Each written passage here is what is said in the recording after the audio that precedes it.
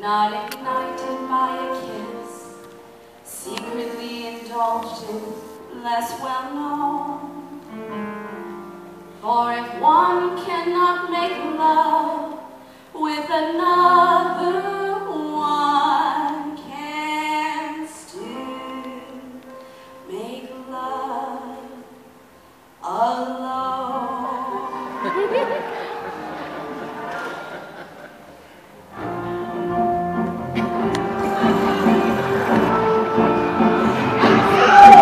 There's a certain special magic to the touch of your own hand, and an inner thrill knowing that you will for sure soon be feeling grand, a tender swell of rapture.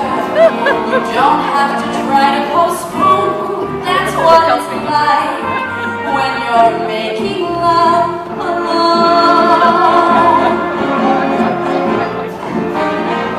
You can't describe the special sweetness of knowing the speed that you're going is right. The excitement of hearing your own sounds of rapture continuing into the night.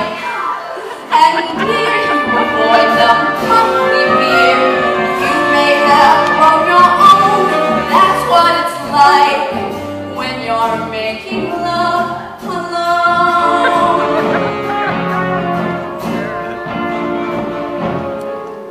Oh, the sweet, sweet sounds of your own breathing as the sky turns pale into hot, and a certain thrill knowing that you will not catch, God only knows what, is the kind of love that gets hand in love when the lips that meet are your own. 'Cause the one who you can't see their faces, the one who knows all the right places,